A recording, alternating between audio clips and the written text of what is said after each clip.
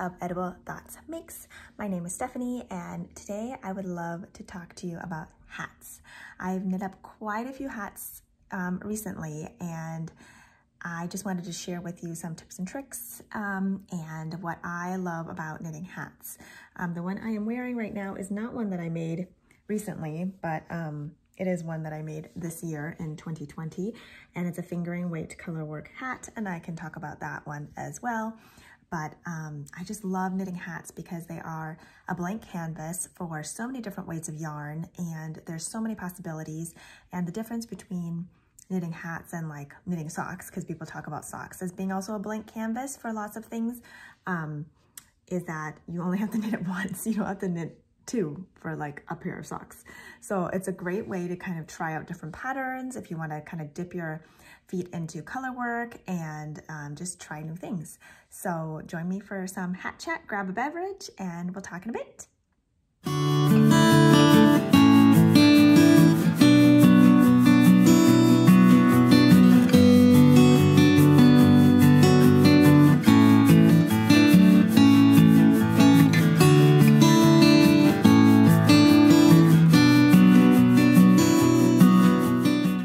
Hello, are you ready for some hat chat?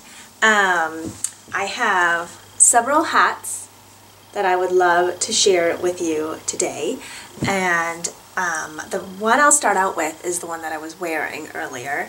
I actually made this hat, let's see, check my notes here, back in February of 2020, which feels like ages ago. It was a test knit for Athena, and it is the boba hat.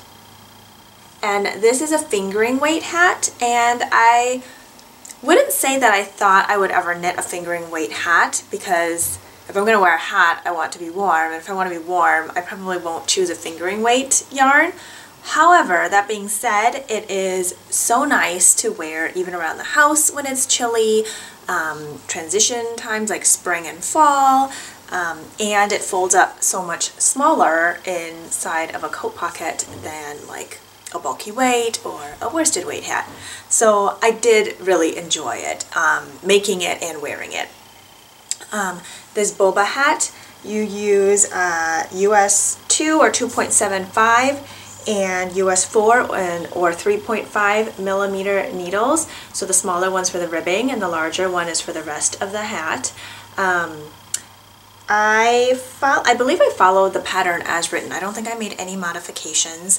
I prefer to knit my hats using 16-inch circulars, and the other options are using double point needles or a longer one for magic loop.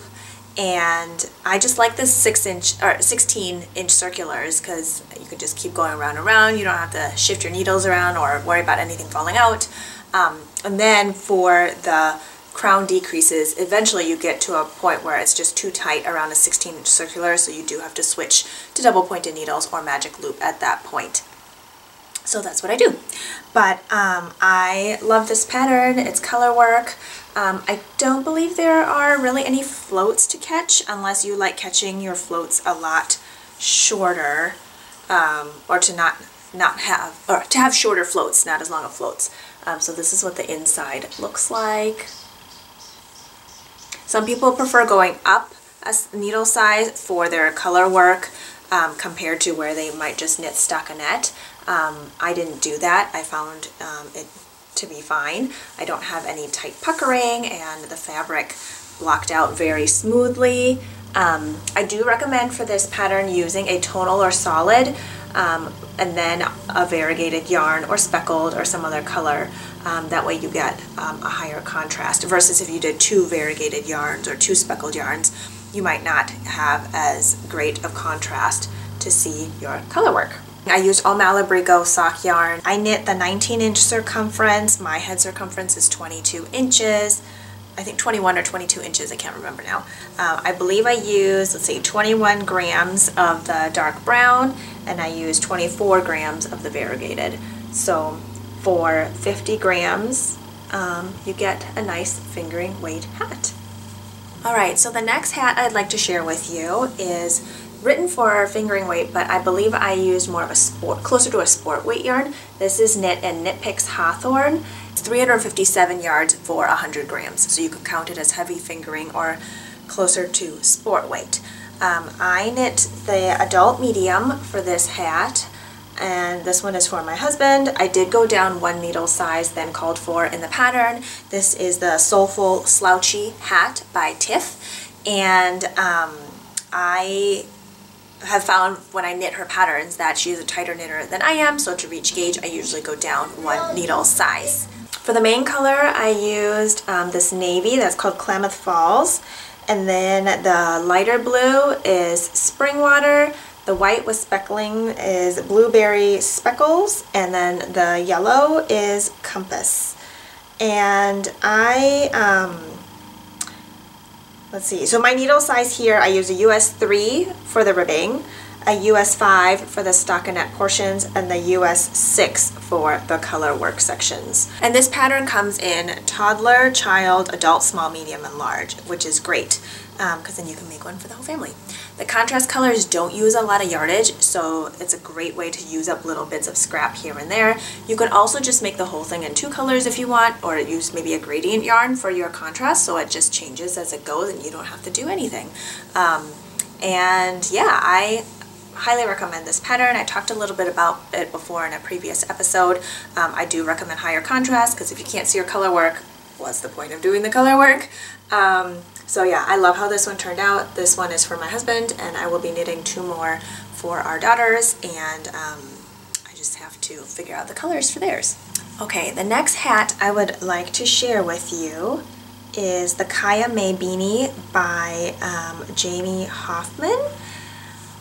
So this one is a fun color work pattern because the bottom here section, the speckling, if you will, of the color work is so kind of random. Like there is a color work chart, but if you mess up, it doesn't matter because it's meant to look more kind of organic with the spreading out of the stitches everywhere. So I think this one is a great one for beginners because if you mess up, it doesn't matter, and there are no floats to catch. And this is knit up in worsted weight, so it goes relatively quickly, and yeah, I really enjoyed it. The one modification I made is I made a hole on the top, so I didn't completely finish the crown decreases. I did some yarn overs in this whole section so that I could knit up an I-cord and thread it through to tie like a bow for when I'm not going to put a ponytail or a bun through it, so then it can kind of cinch up and you can tie it together. And then when I do wear it with a ponytail or a bun through it, I can still leave it looped on and just kind of tie a little bow on it. But I really like this kind of hat because I do have a lot of hair and I often have it up in a ponytail or a bun, and I feel like sometimes when I wear hats with my hair down, because of all the hair, it kind of like pushes it up so it doesn't sit as nicely on my head. But it's just nice to have that option. So yes, I recommend this pattern. I think it's a quick and easy knit, especially being worsted weight. I believe this one comes in different sizes. I knit the adult small, and I used the needles US 4, which is a 3.5 millimeter for the brim, and a US 6, which is a 4 millimeter. And I think a total, I ended up using about 54 grams of yarn total, which is 118 yards. And my kind of gradient marled purple yarn is Cascade Yarns 220 Superwash Wave in Grapes, and then the navy heathered color is Cascade Yarns 220 Superwash in Midnight Heather. And then for how deep I knit it, I probably could have gone an inch shorter if I didn't want it to be kind of a slouchy fit, but at the length that I knit it at, there is a little bit of a slouch to it, which I think looks nice too. So the next set of hats that I would like to share with you are all color work, and they are inspired by a hat recipe out of this Strange Brew book by Tin Can Knits, and it's under the Anthology section. They do have this anthology recipe, if you will, online on their blog for free, and basically it gives you a template to work your colors or even like a swatch out in the form of a hat, a cowl, or like a tubular cowl, which is amazing. So they give you all the stitch counts in, I believe, Aran weight, DK weight, and sock weight. They give you approximate yardages and your gauge and your suggested needles, and it is such a great way to get started. I ended up knitting 3 hats inspired by different color work charts in the book. Here is one, and by using a marled gradient yarn as your contrast color, it creates interest throughout without you having to weave in a lot of ends. Here's the second one, and I used the same 2 skeins of yarn for both of these hats.